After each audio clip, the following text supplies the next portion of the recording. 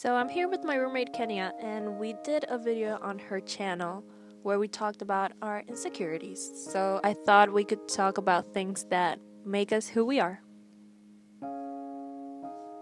I think it's my hair. My hair has to do a lot to do with who I am. Yeah, I agree. Yes, my hair is very big and curly, and it's very nice. I love my hair. Yeah, I love it too. At the beginning, I didn't like it. I wanted to be straight because all the girls that were pretty for me, they had straight hair. Same.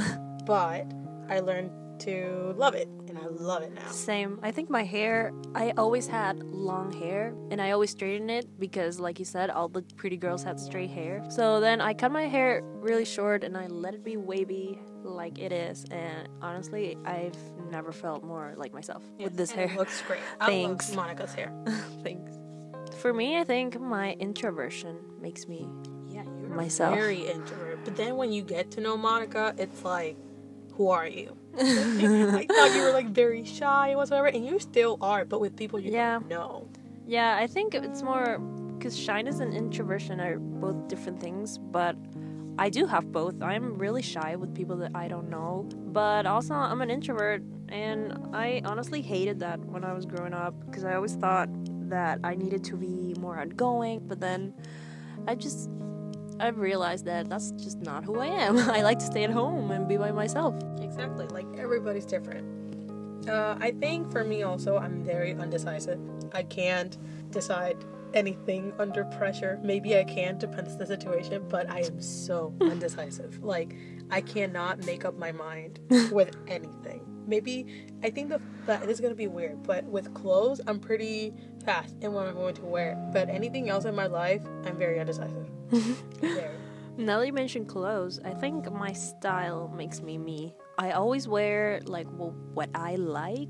I don't know. I really like my style, and I feel like it represents me really well. It does. I think another thing that describes who I am, I'm 4'11". But I'm so small, guys. It's so small. Yeah. But I want to tell everybody. She's tiny. I want to tell everybody that I am not a midget. So Yeah. I think I'm really observant. yeah. I think that has to do a lot with my quietness. I like observe instead of like talk, I guess. I listen and I just observe people. I don't know. I mean, I think I'm the other way. I talk and I don't observe that much, and that sounds very dangerous. So I think I need to observe more.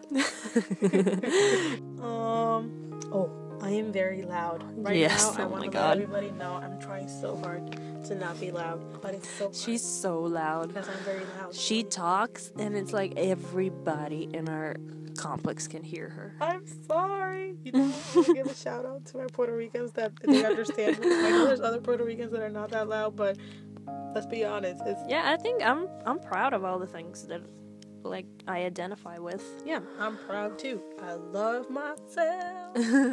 I mean, we talked about a lot of our insecurities in your video. Oh, we did. But yes, we did talk about a lot of insecurities. But it's good that we also acknowledge the things that we're proud of, like that we feel confident in. Makes us us. Yes. So that was the perfect opportunity for you to say it with me. Oh, okay. One.